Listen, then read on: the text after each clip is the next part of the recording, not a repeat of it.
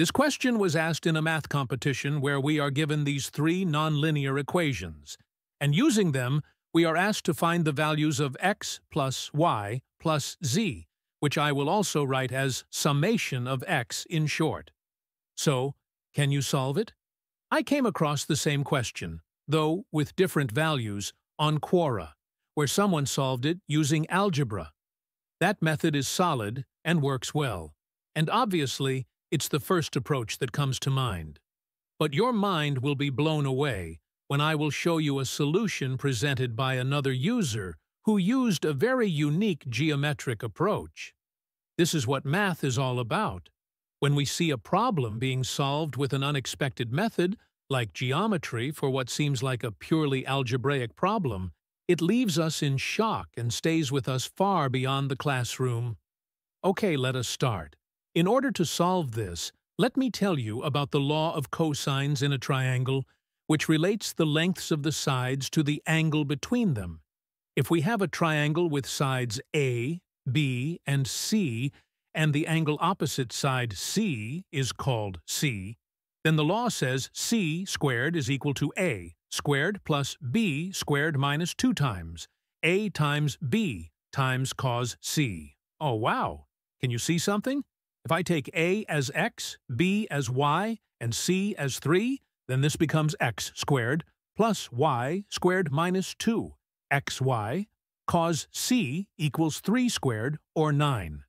Compare with this, and everything is same except for the coefficient of xy, which is 1 here, and it is minus 2 cos C here.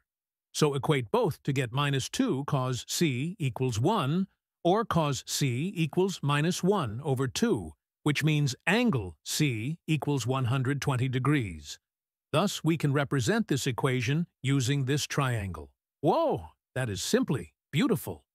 Similarly, we can represent this equation using this triangle, where this will be 120 degrees.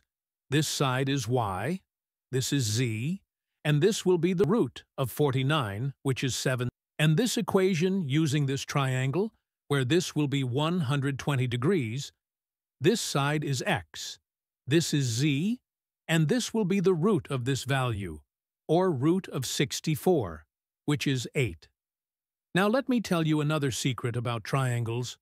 What will be the area of this triangle whose sides are A, B, C, and the angle opposite side C is C? It will be half of A times B times sine of angle C. So, what will be the area of this triangle? So its area will be half of xy times sine of 120 degrees, which is root 3 over 2. Thus, the area will be equal to root 3 times xy over 4. Similarly, the area of this triangle will be equal to root 3 times y, z over 4, and this will be root 3 times xz over 4. So the total area of this big triangle will be equal to the sum of all these three areas, which is root 3 over 4 times xy plus y, z plus xz. But we can also find the area of this big triangle using Heron's formula. The three sides of the triangle are 3, 7, and 8. First, we calculate the semi-perimeter, which is 3 plus 7 plus 8, divided by 2, that is 9. Now, using Heron's formula, the area is equal to the square root of 9 times 9 minus 3 times 9 minus 7 times 9 minus 8. This simplifies to 6 root 3. So, total area is 6 root 3. Now equating both expressions for the area, we get root 3 over 4 times this sum, which we will represent using summation of xy, is equal to 6 root 3.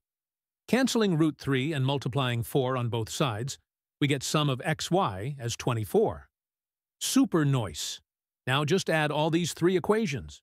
We get 2 times x square plus 2, y square plus 2, z square plus sum of xy equals 9 plus 49 plus 64, or 122nd. Let us also express x square plus y square plus z square as summation of x square. Thus we get 2 times sum of x square equals 122 minus sum of xy, which is equal to 24, or this will become 98. So sum of x squared becomes 49.